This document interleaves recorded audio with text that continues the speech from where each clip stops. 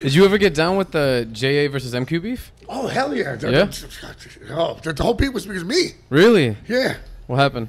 The whole beef was over Sasha Jenkins because JA used to put swastikas up. Really? Yeah. All those the people told you, Ghosts, Saint, all the old white, like rock and roll, like classic rock guys, they didn't give a fuck. Like bikers, they put swastikas. So Jay was doing that. So I was like, you cross out. That's how cross out swastikas. Then me and Jay went to beef. And the first time before Jay, he was like, let's do this. I was like, I'll fight you, B. You know, that's when I met Toby. Really? He was like, what? He's like, I know you from hardcore shows. I was like, get away from him. Fight this nigga. He's like, yeah. I'm like, fucking hold on a second. He's like, I'm about to fight J1. I know. So we weren't, not even 3 seconds and knocked the nigga out. So I turned around and said, yo, I'm Isaac. You know, and he's like, oh, it's like a movie. He got knocked out. His boy. So then I formed a second time. And I was with Gavin. His girlfriend pulled a fucking raise on me. Pulled out. And I was like, I said, all right. So I slapped her. Blah! She fell on the floor. Then I said, what's up, nigga? Bah!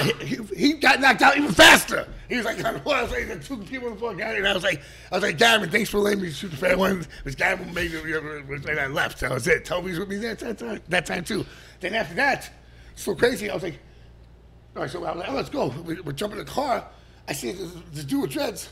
Like, yo, what's up? And they're shooting at him. He falls on the floor. I'm like, this is right after I just knocked out, smacked the girl, knocked Jay out, down around the corner. He's like, yo, I got shot. Him and his boy. I said, get in the car. He's holding her. Here's a towel. And we drove. I think Jorge was driving. And we dropped him off at St. Vincent's. This is so crazy. We dropped him at St. Vincent's. And I was like, yo, I was just stabbed in there like a year before I dropped him off. That was it. It was crazy. Crazy. So that's how the world is. No, I don't know if the guy lived or died, but he was like, "Yo, later, bro." He said, "Shot." But you never know. You know? So that's how the JA beef started. The JA beef started. I knocked him out twice. Right? But I don't want to. Now the whole world knows. But let's say, but he probably like, but you know what? I give it to him. He's like a cockroach. He won't stop. That guy. Mm-hmm. Yeah. And then MQ started writing over him after that. They had another thing, Jay. We had beef with everyone. We had beef with RFC back then. So a lot of shit was happening. So we had beef with this. When you say they, you mean the DMS graphic? The DMS crew. We had beef with everybody. Okay. Same HC boys from over here. But which a lot of people don't know, TA7, which I grew up with. All the kids from Woodside, the Dominican kids. And we all grew up together. But it's funny. Later on, we started having beef with each other. It was like crazy, you know.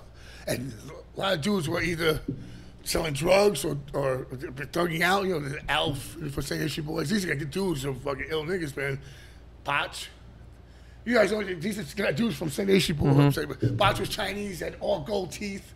He was like, yeah, you ready to cut you in a second. And Alf at RTC, you remember RTC? Mm-hmm. RTC he was a Hindu kid. Yeah.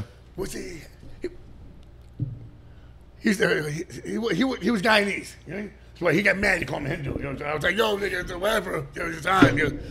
But I remember it was they used to diss us, and I remember one time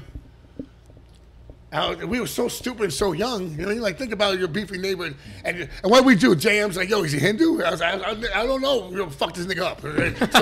So we went around. This help. If this happened now, I'd be canceled. You know, he used to do faces like this.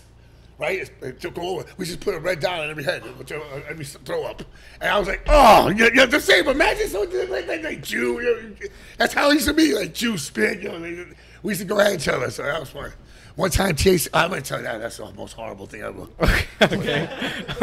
But then one guy had I'm going to say no names, but someone died in the hood, and we're like, yo, we're going to get these niggas. So we went up there. I said, let's go. And we went over there, rest in peace, rest in hell, and we put a bozo clown on his head, a nose, like a clown nose, and a clown afro. Yo, they wanted to kill us. And that was some beef. Someone did that to my fucking brother. Or you imagine? You put a picture of your boy died, he's a gun, and we put balloons on him and shit, like a bozo clown. Yo, niggas want to kill us. But that's how it was. Mm-hmm. MQ is my brother and one of the realest motherfuckers in the world. But MQ is a career criminal, but he he never saw. He could be like Banksy. He could be like Risky, my boy, my brother Risky, West Coast artist. Shout out to Risky. He could be like that, make money like that, but he's straight for the culture. He's straight Queens, Corona. He don't give a fuck. And the only way he would make money if I managed him and I would beat him and hold him with cattle pride, like, do it. And do it like a camp's here. But you won't do shit. I would have to keep that nigga in a hotel. I wouldn't keep him in a hotel, but he'll destroy the hotel. I would rent someone's garage and give him a 500 and chain him in there and give him cocaine and let him just do.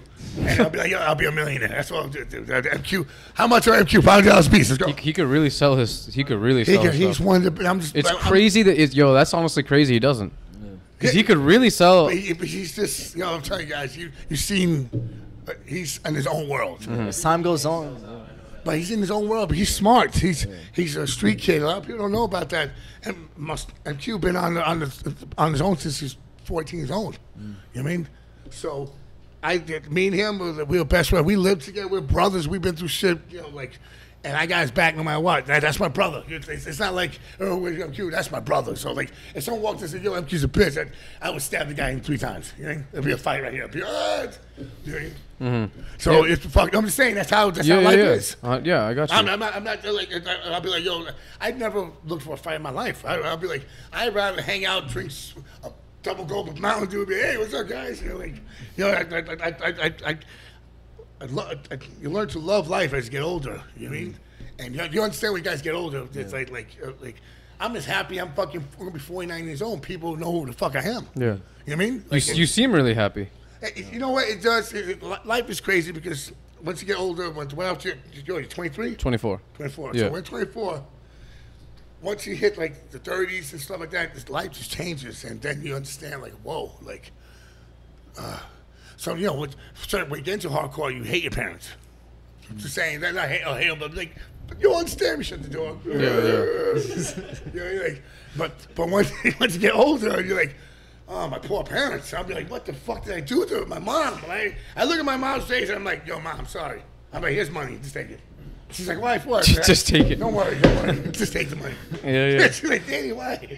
She doesn't understand, So. Yeah. So, but yeah, go get it. No, I was saying how like we've had a lot of guests like that can relate to that. Like they grew up like in a bad predicament. Like they gone through a lot of shit. Yo, a lot of kids got. Listen, my parents were together. Yeah. They weren't divorced. And, I came from a good. I come from a good family. Mm-hmm. My father was a cop. My mother's a housewife. You mean?